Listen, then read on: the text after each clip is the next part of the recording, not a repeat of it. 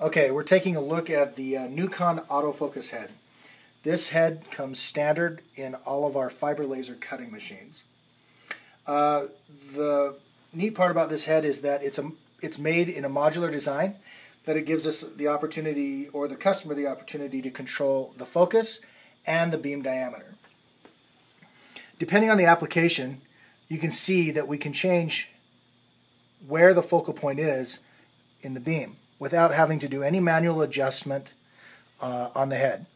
This is loaded into your controller, and then you simply load the program, and it automatically changes the focal point to the desired position for that particular application.